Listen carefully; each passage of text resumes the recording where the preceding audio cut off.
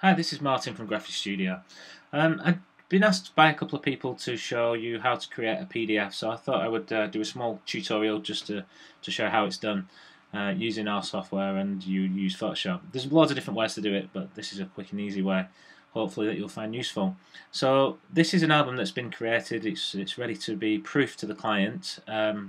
Actually, this is just a sample album that we've been using to show you some of the shows of the new digital matted albums. So this is the same in all the versions of our software from the very beginning, so it's no different than it's ever been. So if we just go up to the top toolbar here where it says thumbnails and click on thumbnails, we have a choice of two, fast and precise. The fast ones are smaller than the precise ones. So for this case, I'm going to hit the precise buttons, and it actually creates small JPEGs of the screens, roughly about 1080p for HD quality, but it does create them at 72 dpi, so they're not good for printing, but great for viewing on screen. So just for the purposes of saving time, I've already just created these about 5 minutes ago, so I'm going to go straight to my desktop. It asks you where you want to save them, and I've just saved them to my desktop for ease of finding them. So here we are on the desktop, and sample album, which is the album that I was just showing you on screen. And if I just select a few, you can see that it's created thumbnails at roughly anything between 400 to 700 kilobytes, depending on what's in the images. And as I said, at 72 dpi. So if I just have a quick look at them, that's the first double page spread, second double page spread, and as you can see. So if you do want to proof on the web, then you know they're roughly around the right size for that. But we're going to create a PDF. So to do that, I'm just going to go down and open Photoshop, and I'm going to go to File, Automate, PDF presentation.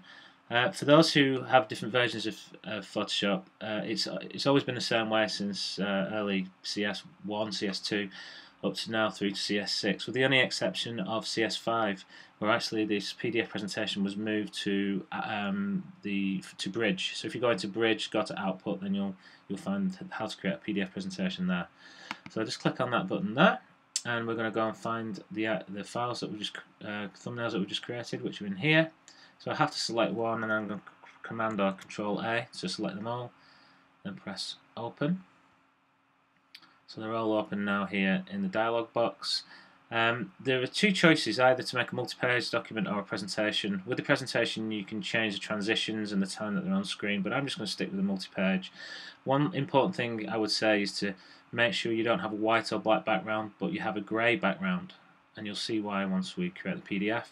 I would also suggest keeping the file name ticked, or if it's unticked, tick it, because that will display the page number as a reference point for your clients. Then we're going to press Save, and we're going to give it a name. I'm just going to call it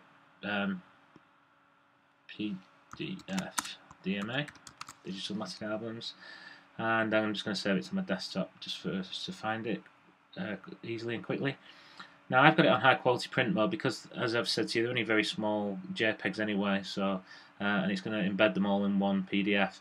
You can change the size of it outputs, whatever you feel more comfortable with. You can also, in the security settings, have it password restricted and don't allow them to print copies, or there's loads of things you can do with a little bit of time and understanding of what you can do with PDFs. So I'm just going to leave it as it is and press Save PDF. So Photoshop kind of goes away and very quickly creates our PDF. So I'm just going to hide Photoshop for a sec and just move this box out of the way, and it's put the PDF over here. So I'm going to bring it over and open it up so we can see what we've got. So there's our first page, and then as I scroll down, page 3 and 4, 5 and 6, etc., etc. Now it's still going to be quite a chunky file if you were looking at trying to email it.